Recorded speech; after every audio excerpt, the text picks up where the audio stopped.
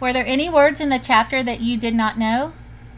Let's look at some vocabulary that I chose. Antipathies or antipathy. It's a feeling of intense dislike. I have the text here that shows where it was included. Curtsy or curtsying. A curtsy is a traditional gesture of greeting, bending the knees while bowing the head. Remember, she was trying to curtsy in the air? It said, "Please, ma'am, in this New Zealand or Australia?" And she tried to curtsy as she spoke. Fancy curtsying as you falling through the air.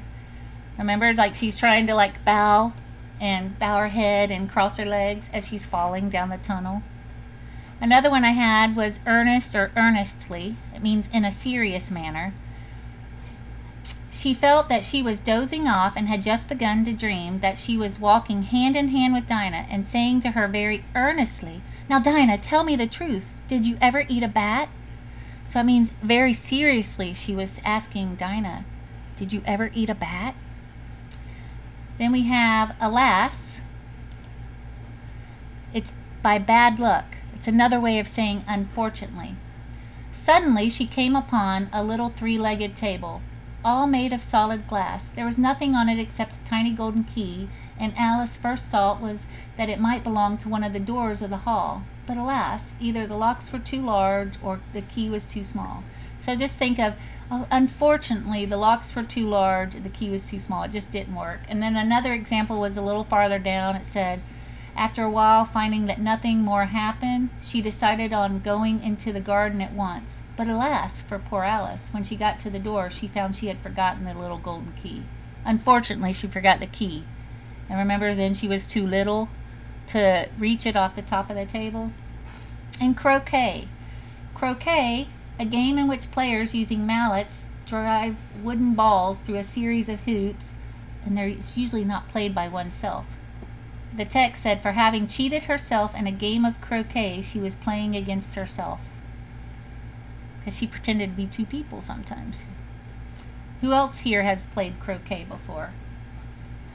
Let's ask some questions. Do you remember the jar that Alice took off the shelf? What did it say on it? I'm going to let you look here at the text, and you can either write down or just think in your head or even reply in the comments. You know, if you want to share discussions on the answers, and we can have like a little book study. It says, she took down a jar from one of the shelves as she passed. It was labeled orange marmalade, but to her great disappointment, it was empty. Alice talked about her cat. What was the cat's name? Anybody remember? Here's the text if you want to look back. Down, down, down, there was nothing else to do, so Alice soon began talking again. Dinah'll miss me very much tonight, I should think. Dinah was the cat. How many legs did the table have? What did Alice find on the table? Using inference, what do you think the text is telling you? Look at the text and make an inference about what the key will open. What will the key open, you guys? What did the bottle say on it? And I didn't include this, but who remembers what the cake said? What did Alice say to mean that she was shrinking? I want you to find this in the text proof. What a curious feeling, said Alice. I must be shutting up like a telescope. And so it was indeed. She was now only 10 inches high. Shutting up like a telescope. Telescopes extend to be really long. And when you shut it up, it shrinks it down. Which type of figurative language does this line contain? You have, remember, the figurative language is simile, metaphor, personification, onomatopoeia, oxymoron, hyperbole, allusion, and idiom. What type does this use? I must be shutting up like a telescope. Do you know? Explain your answer.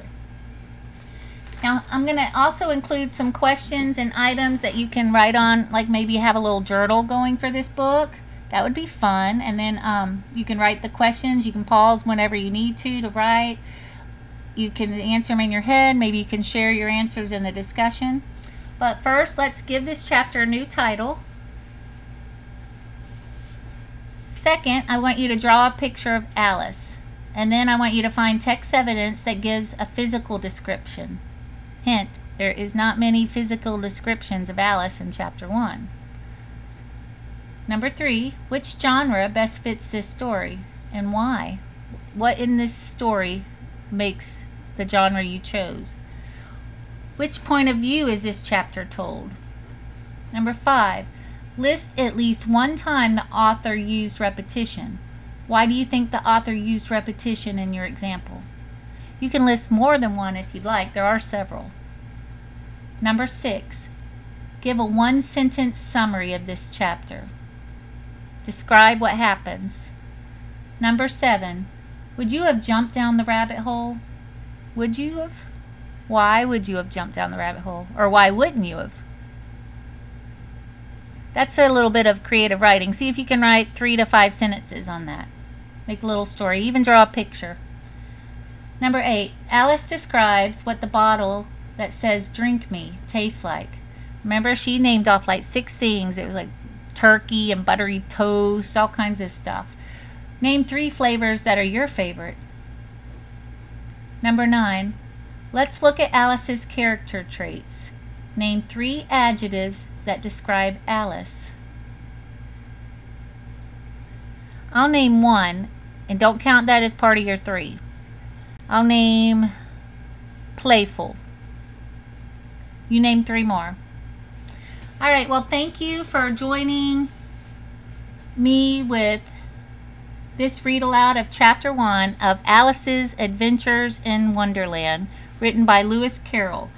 Please subscribe so you will be notified when I put out the read aloud of Chapter 2, and I'll try to get study items to go with each chapter. Please like, comment, and subscribe.